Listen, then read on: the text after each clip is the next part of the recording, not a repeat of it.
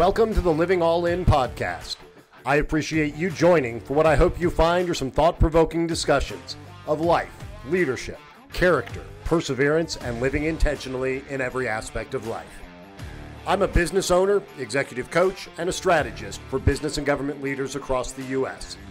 More than any of that, though, I'm a husband, a friend, an adventurer, and a believer in what others at times say is impossible.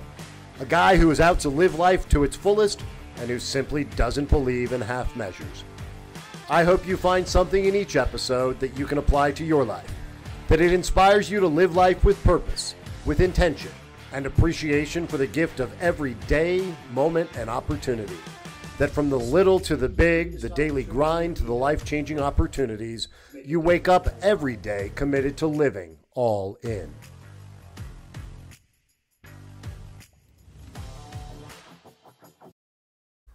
Thanks for tuning back in. Over the last few episodes, I shared my story, from some of the early chapters that shaped me to the life-changing events that fundamentally altered how I approach life. What it was that brought me to being committed to living all in everything I do. We also started the conversation about what that means. On the last episode, I shared my process and some of the tools I use personally and with clients to align daily life with what matters most, the things that really make this wild ride so spectacular and that fill your heart and fill your soul. Today, we're going to pull up a bit. We spent some time down at ground level talking tactically about the day-to-day, and I shared some of those tools for ensuring your daily life reflects what you value. On this show, we're going to take more of an over-the-horizon look at what it is that's driving us. Why do we make time for certain things or work as hard as we do? Why do we eat a healthier diet, work out, or study something new? Why do we sacrifice or give up some things to make time for others? What is our why? The big why behind it all.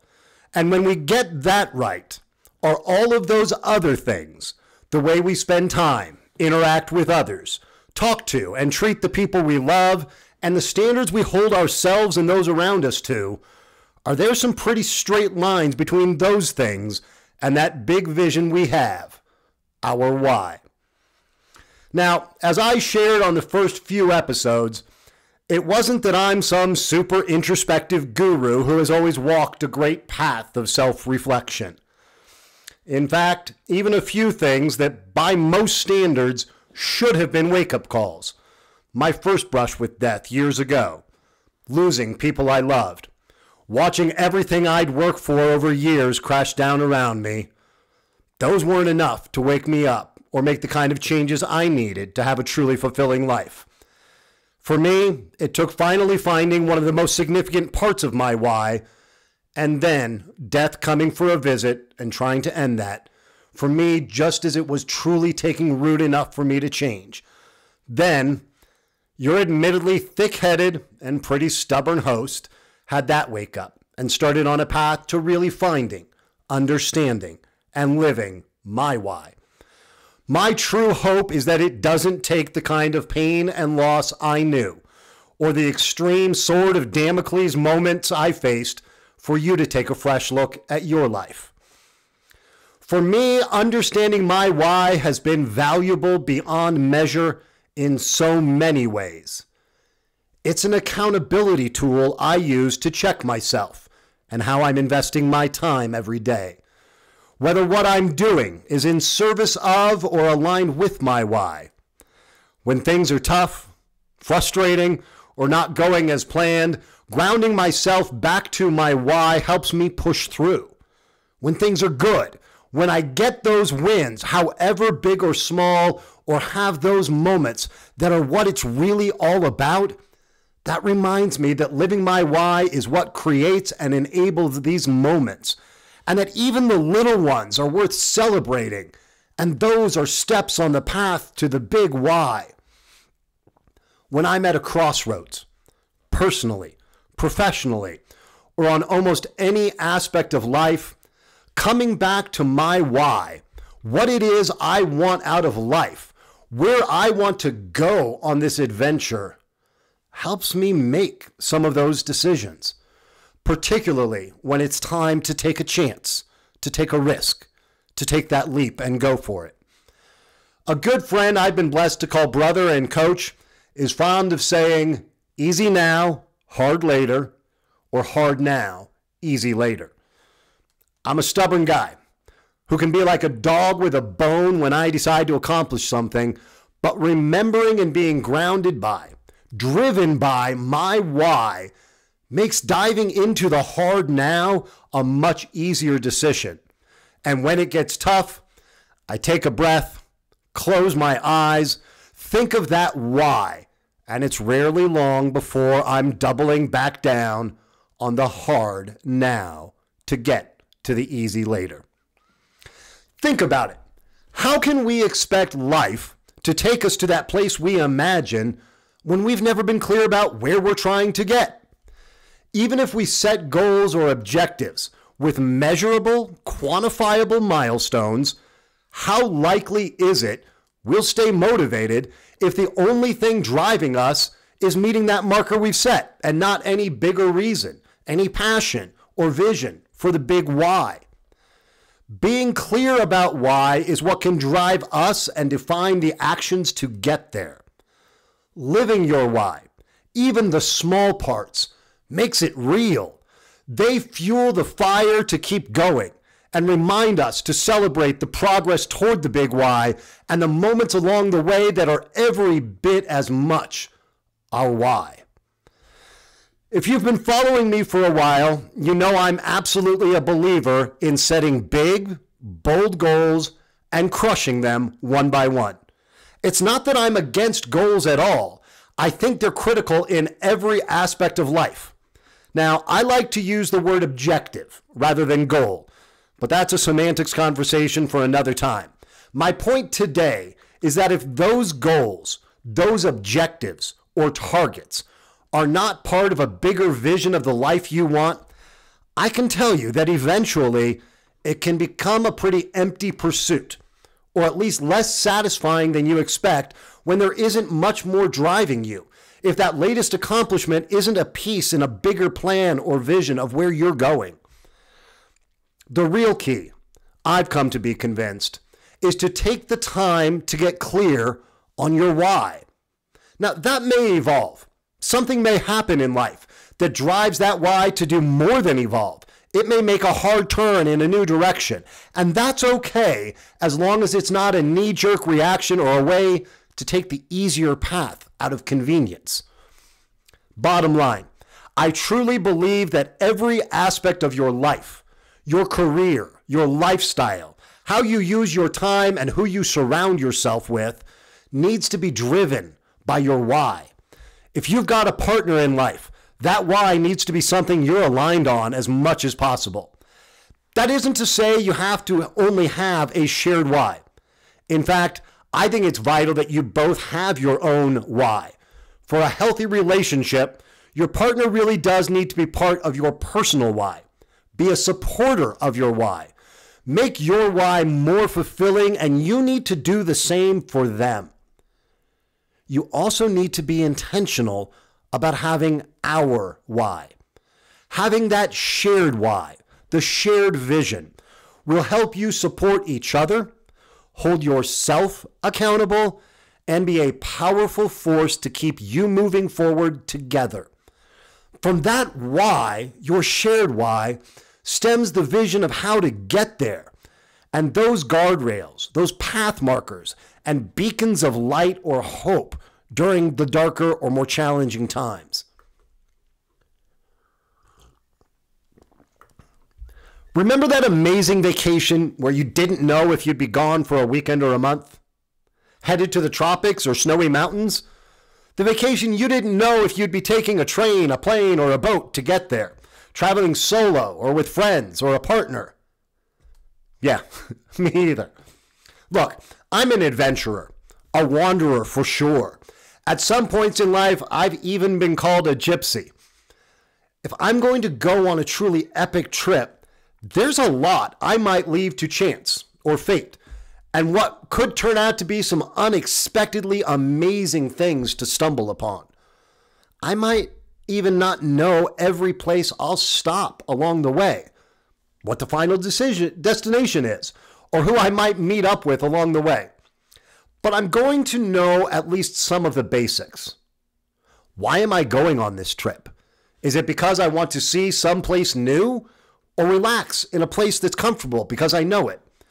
Speaking of relaxing, is that why I'm going on a vacation? To relax? Or am I going to adventure? What kind of trip do I want?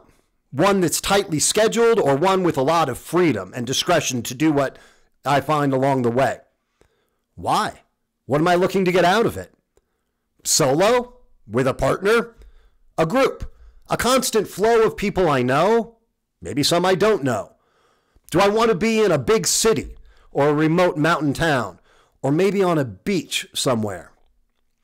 I'm always up for an adventure, a trip, more memories made, but to get even an idea of where I want to go, I need to do some internal checking about why I'm going, what I want to get out of it. Once I get a picture of those basics, I can start mapping out some of the details, how I'm going to get there, what I need to do to make it happen. And there may be things I have to miss or give up to afford the trip I want, or because of the time I'll be away. If I'm going to go on the hike of a lifetime through the Andes or the Swiss Alps, I'm probably going to need to do some training, get some gear. If I plan to go somewhere they speak a different language, I should probably do some studying of the local language and culture. If the trip is about swimming with sharks or going scuba diving to see the Great Barrier Reef, being comfortable in the water and knowing how to use dive gear is probably a good idea. And if my dream is to sail across the Pacific, well, better spend some time learning how to sail and how to survive if winds, weather, or currents don't go my way. You get the idea. It's not that we need to know every detail, but we are much more likely to get where we want to go, to get what we want out of it, and to enjoy it if we know what we're doing and where we're going, and we spend some time on the things that will make it all happen the way we envision or hope, or give it the greatest likelihood for that. Everybody has a different level of planning or scheduling they need to feel comfortable. Some need to know absolutely every detail, and there is no varying from that. You know those kinds.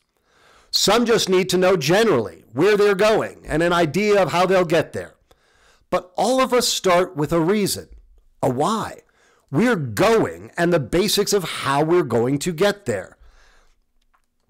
Now, that's just for a vacation or a trip. What about for the most epic adventure we are all blessed with? Life. Taking time to figure out what it is we fundamentally want out of, and therefore in, our life, our why, the purpose to how we live and what we do. If we don't know what we want, how can we possibly know how to get there? If we haven't given ourselves time to paint that picture. And look, I'm not talking a black and white etch-a-sketch. I'm talking Technicolor so real you can feel it, smell it, hear it. That kind of image of the life we want. How can we make a map to get there? How can we be honest with ourselves about whether we're moving in the right direction?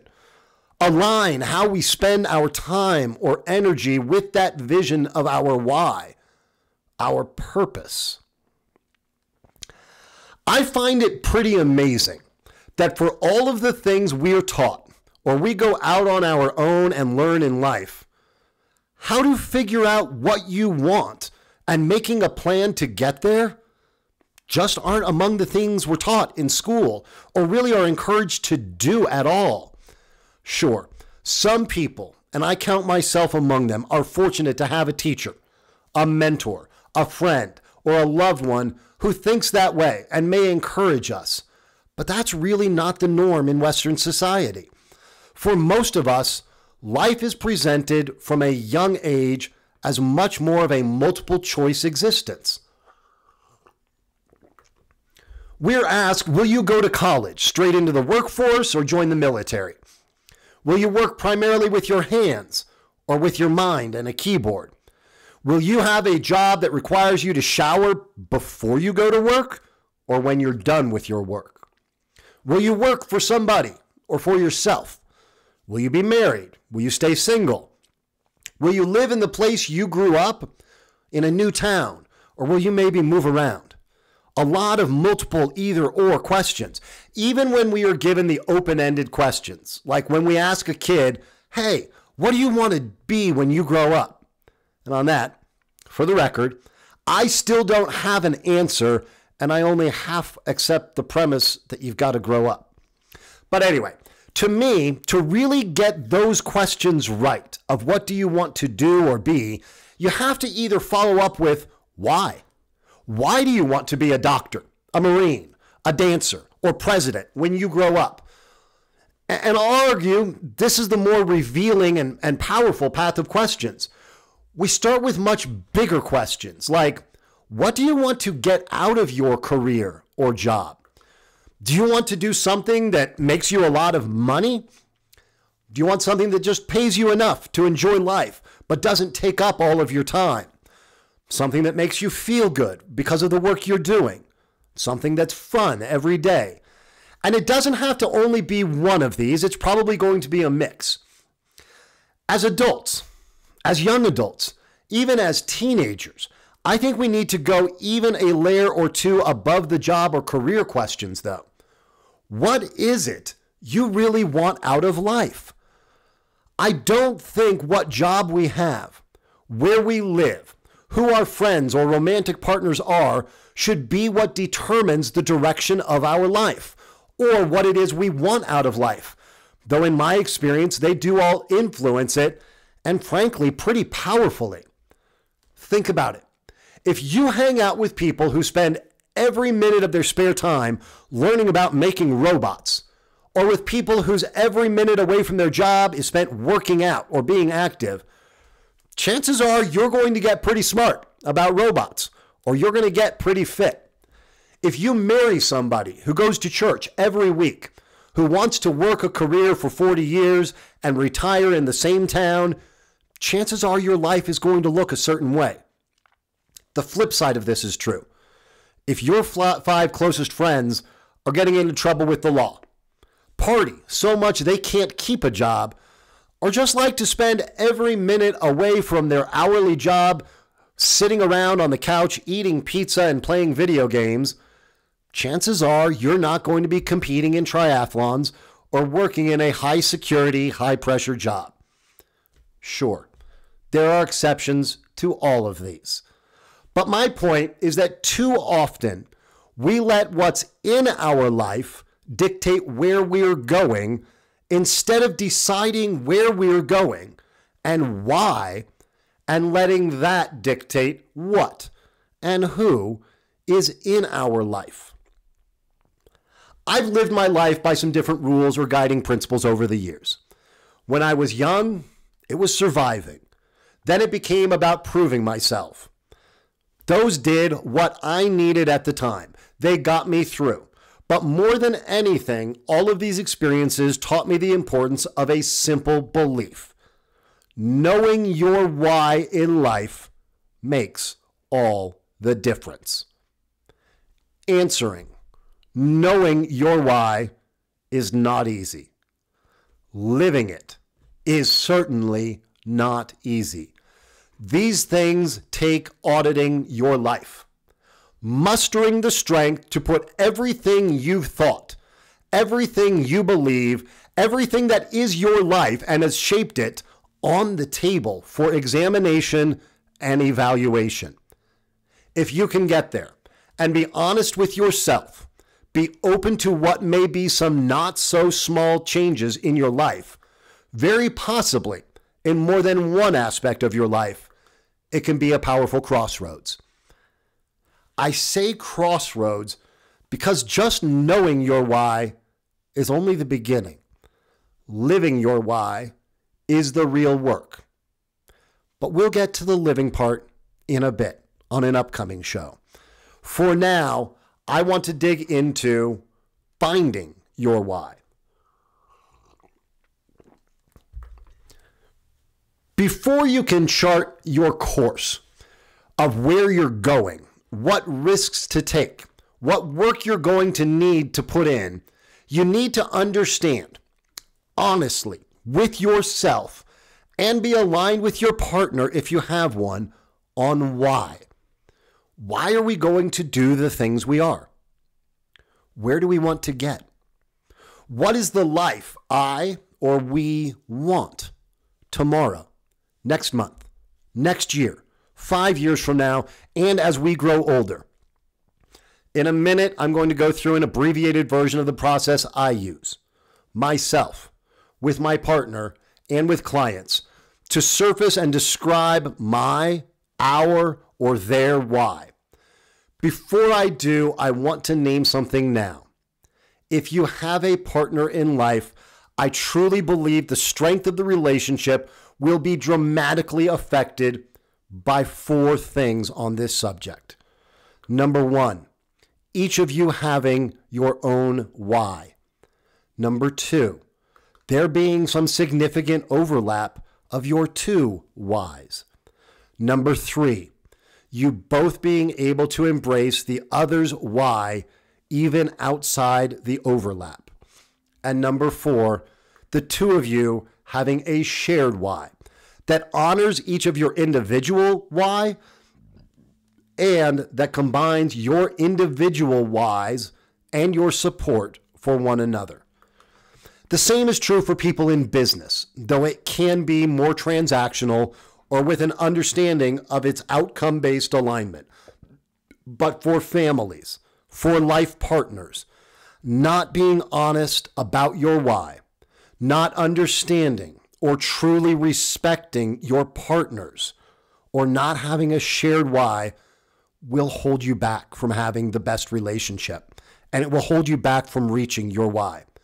Some are willing to accept good enough on this front. I never was, and I'm still not. I feel truly blessed to have found somebody where we do have these 4 critical elements. No, it's not always easy, perfect, or clean. It can get messy. It can get emotional. But just as not having these things about your why together can be problematic, if not devastating at times to a relationship, the converse is true. Having your own why, having intersection with your partner's why, embracing the overlap and the differences, and having a shared why, these can be the foundation to an incredible relationship, a partnership, and a life journey. These will keep you accountable to yourself and to your partner. They can serve as powerful reminders when you find yourself drifting. Most of all, they provide a powerful vision of where you want to go and the life you want so that you can build it together and you can support each other. When times are good, you're able to celebrate that alignment, the dream blurring into life. And when times are tough, these aspects of your individual and shared why can be a bright light in the dark to navigate through those tough times. If you're listening or watching and don't have that partner in your life, I don't want you to think for a minute that this isn't every bit applicable to you as well. There is nothing as powerful as knowing your why and building a life based on that. In fact, those of you who are single listening or watching me right now, you may be better off than those of us who found ourselves in a relationship without knowing our own why or without knowing theirs. I'm not saying that on date number 2, you should start the inquisition about the purpose and meaning of their life, but start thinking about it and looking for it in them.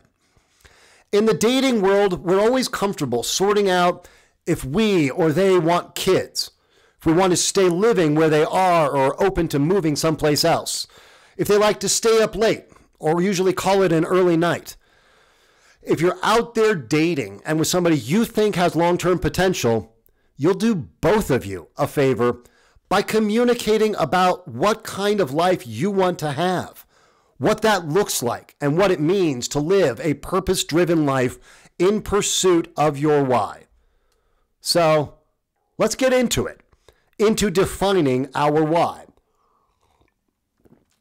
Maybe you've thought a little bit or even a lot about what you want out of life, what it is that matters to you in that grand picture. Or maybe you've just done what seemed fun, right, or necessary at any moment. Maybe you followed those multiple choice questions we are all given at different developmental or transitional points in life. So what do I mean then when I say, what's your why? I mean, why do you do the things that you do with most of your time? What are those things in service of? What does the life you want to look like look like? If you were writing a novel that somebody would make into a movie about the life you want, what does that look like 5 years, 10 years from now? We're not only going to live in that ambiguous and far-off future state, though. To me, living your why is equal parts where we are working to get to and how we are living each day on the path to that place. So we'll backwards map from that future life we're building to today. We'll do this both to inform what we do today or tomorrow and to ensure we're living the life we want all along the way. To make it real, to put some stakes in the ground and give ourselves some specific targets and milestones, we're going to set some future points along the path. I like to use 2, 5, and 10 years. 10 is a big, we're working toward point. It's important, but it can also be so far out that it feels almost like an abstract concept. 2 is a pretty short window. It can be intimidating to think about how much could we really change in such a short time frame. I'll give you a hint, more than you think. But 2 is also a great time marker that doesn't allow you to put things off into that someday I will realm. And 5 is a progress tracker.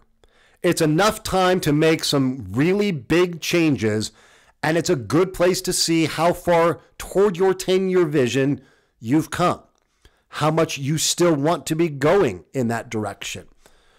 We're not going to start off by setting the goals for each time marker along the way, though. We'll get to that. To start with, it's about that movie script. It's the scene in the movie, the chapter in the book at that moment in time as we follow our character through their adventure. I love reading. I love sitting somewhere away from all the distractions and completely immersing myself in a great book.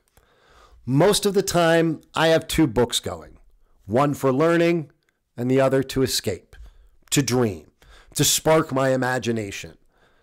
I absolutely love the power of a great author to make you really feel as though you're there in the moments they're describing, to make you not just see the colors of the scene they write about, but to be all the way in that moment, to feel it, to smell it, to hear it when they describe the cool, foggy air rolling in with the smell of plumeria and a hint of the sea in the air, the sounds in the distance of waves crashing, the bell of a marker buoy rocking on the water, and that moment of peaceful transition as the sun's last few rays go from gold to deep red just before the sun drops below the horizon. When a great author is taking you along a character's journey, you don't just see them or read their words, you feel what that character feels. You can almost guess what they're going to say next. And if you close your eyes, when that character runs into the arms of their life partner who has been away for months, you can feel the tremble in their hand, the beat of their heart. You can hear the excitement of their voice. When the story turns to them conquering their great challenge, accomplishing what they set out to do or what others said they couldn't, you can feel that pure energy of pride, the absolute soul-warming sense of accomplishment. This is what I want you to do in describing your why. See, for me, why isn't just about the dry question and written answer of, what is the reason for doing this? Why am I going to do that? No, it's about what will it feel like? What will you feel? What will life be if it's what we imagine it can be? That vision is what becomes our why. That vision, those feelings are what becomes the driving force and the fuel to inspire and guide us. Now, I always start with the 10-year vision and then backwards map from there. I'll post some graphics with this exercise on my social media channels. But for now, just stay with me here to walk through the process. And if you're in a place to do so, scribble down some notes as we talk. Otherwise, find some time this week to shut out everything around you and take yourself through this exercise, or bookmark this point in the show and come back to it. I want you to close your eyes and start imagining the life you want 10 years from now.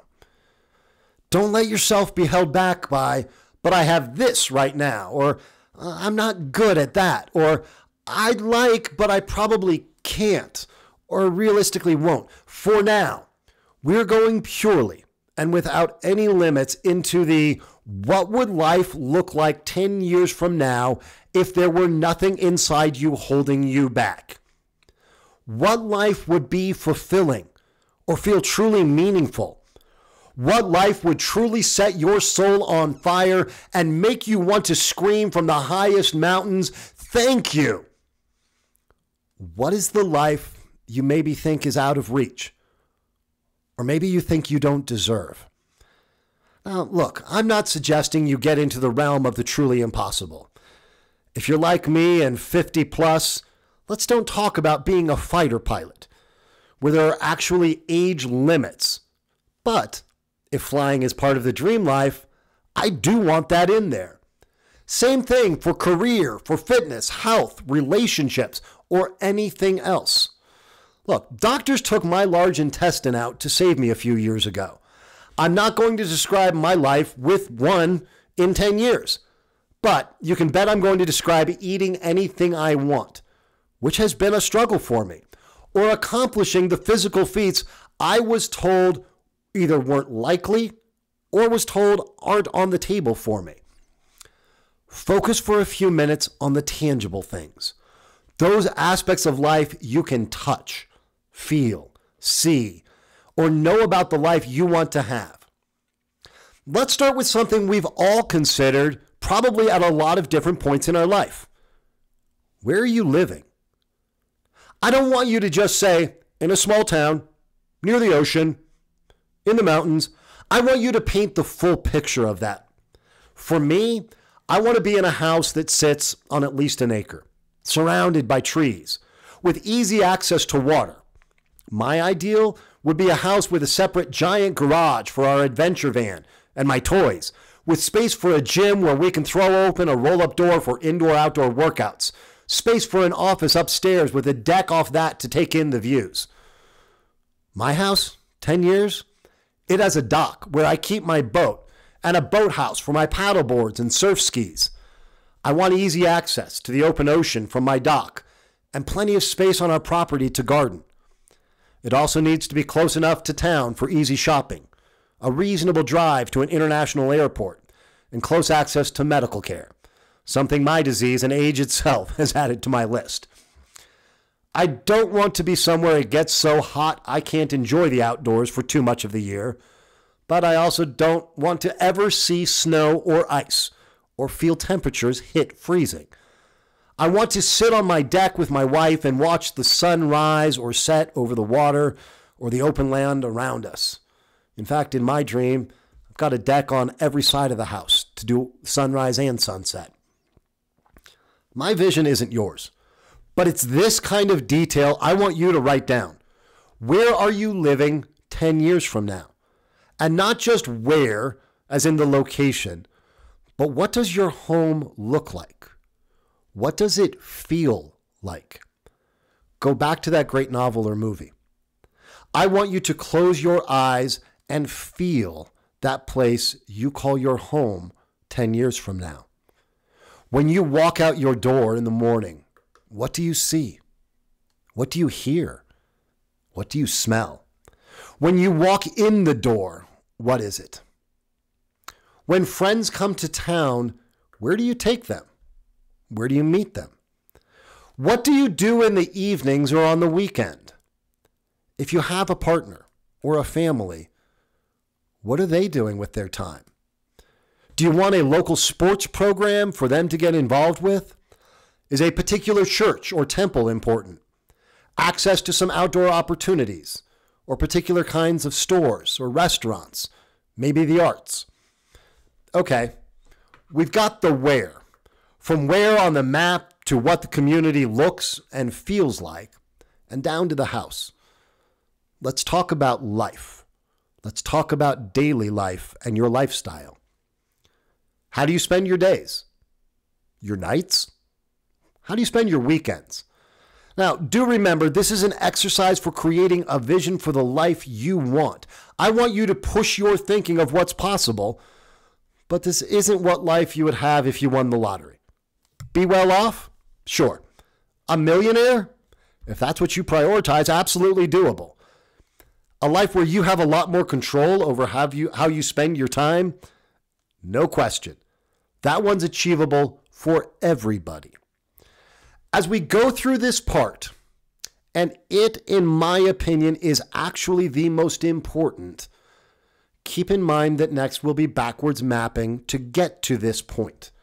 If there's a certain life we want in 10 years, the next 2 to 5 years are going to most likely be about putting in the work to get there.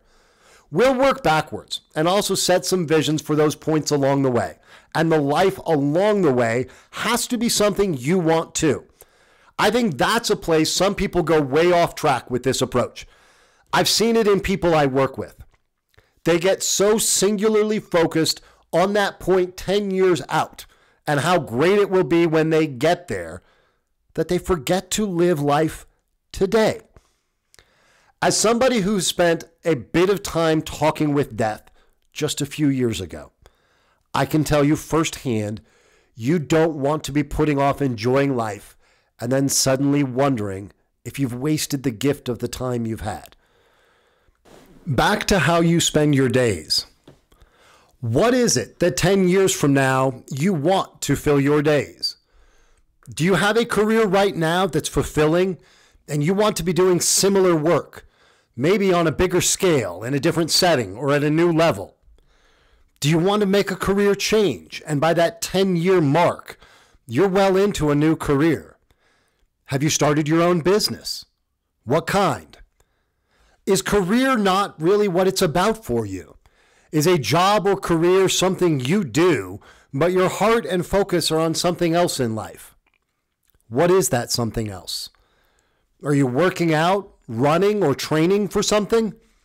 You writing, painting, showing your photography in a local studio, or recording music and playing around town? Is time with your church, a community organization, or some other group in town what you look forward to most weeks? What's your family life or circle of friends like? Are there get-togethers every Thursday to grill out at the beach? Weekend hikes, bike rides, or just getting together to hang out by the pool? Maybe as kids, yours or others are splashing around and adults are talking about the events of the day. Beyond that day-to-day, what is life like? Do you take a lot of vacations? How often? For how long? How far away do you go? Is it one big trip each year, or do you take 2, 3, 4? Road trips? Are you flying to where you're going? What are the accommodations? Luxury hotels? Campsites? Airbnbs? Is there some place you like to go back to every time, or do you explore new places? Who do you travel with? What do you do? Are they tightly scheduled trips, or do you get there with maybe a few things on your list and otherwise let things unfold as they will? We touched on some daily activities that might involve friends, family, or a loved one. Let's dig in there a little more. What is your social life like? Family? Is your vision and what fills your heart a big group of friends or extended family that get together every weekend? Do you prefer a more solo time and getting together every week or two with maybe 1 or 2 or just a small handful of close friends? And what is family to you? Sunday dinners with a big, extended, and boisterous family? A house full of friends and family of all ages who come together for a week or longer at the holidays? Or is it going to visit folks maybe once or twice a year and small gatherings? And look, you certainly don't have to lock in on just one answer to any of these questions. It's entirely possible, if not likely, that what you want, and certainly what you and your partner want, is a mix of a lot of things. Relaxing weekends doing nothing, and another weekend doing some pretty epic hike or an adventure race. One night may be for a quiet dinner with friends, and the next day is a big multi-family rowdy get-together at the park. I also think it's critical to find happiness in life's curveballs and in the steps along the way. Your why cannot only be about a destination you hope to arrive at in 10 years. Yes, the vision of that 10-year life is what drives a lot of things. But your why has to also be about the happiness you find on the path, doing the things today that reflect and embody that why. I'm also going to circle back here to the importance of honest communication about your why, about your vision with your partner. It's not that they have to be identical. In fact, the two whys shouldn't be identical, but there should be a lot of overlap. And where there are differences, it is so important to name them, to make space for them, and to respect them. Look, that doesn't mean I get a hall pass on all the things on my wife's list that aren't part of mine. It does mean I have to respect that she may not always be as eager as I am for some of the things on my list, that there are things we each do separately, and there are those things we do because they light up our partner's life. They are part of their why. That should be part of our why. All of this, the where you live, the how you spend your time, the work you do, who is in your life, this is your why. There truly are no wrong answers. Look, if your 10-year vision is living the single life, traveling to every tropical destination and living the life of luxury, that's a why and what should drive your decisions. If your vision is a quiet life in the country with your partner, maybe kids, maybe not, a bit of land to call your own, and fulfillment found in being part of your community, that's your why. That should drive what you're doing, who is in your life, how you spend your time. Your why really only needs to be three things, but it's got to be all three of these. Number one, your why has to be so clear in your mind that you can tell me what it feels like, what it sounds like, what it smells like, what it looks like. Number two, your why has to be something you feel strongly enough about that you're willing to put in the work to get there. When it's easy and when it's hard. When it's convenient and when it means sacrifice. And number three, your why has to be satisfying enough, both in where you're working to get to and in the steps that get you there, so that you're energized by the vision of where you're going and you are fulfilled by the journey along the way. You also need to be able to describe it in a way, not to me, but to yourself and whoever is with you on the path to there, so clearly that a Hollywood producer could shoot a film of it tomorrow without having to ask you about any details because you've described them so vividly already.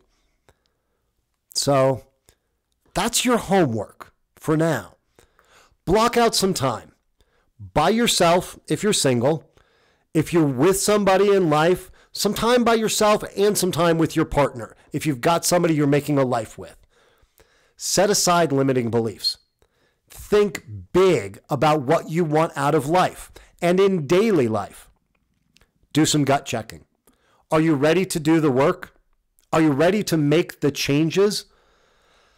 I'll post a guide on my social media channels for this exercise with some of the questions and the process I talked through today. Use that to put ideas to paper. Sure, you may be thinking, I already know what I want and I'm working on it. Maybe. I've thought that at times too. I can also tell you there is incredible power to putting your words on paper. Or for me, on a giant whiteboard that sits in my office that I have to look at every day. It makes them real.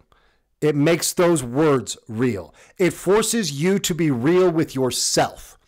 Will you look at those words every day, every week, and take action to turn your why into how you're living, how you're spending your time? Will you find excuses of why you'll start doing that or doing more next week? You'll get around to it when the timing is better. Do you want it enough to work for it? Or will you get sick of staring at the description of a life you don't have and you're not willing to do what it takes to create and reach for the eraser to wipe those words off the whiteboard?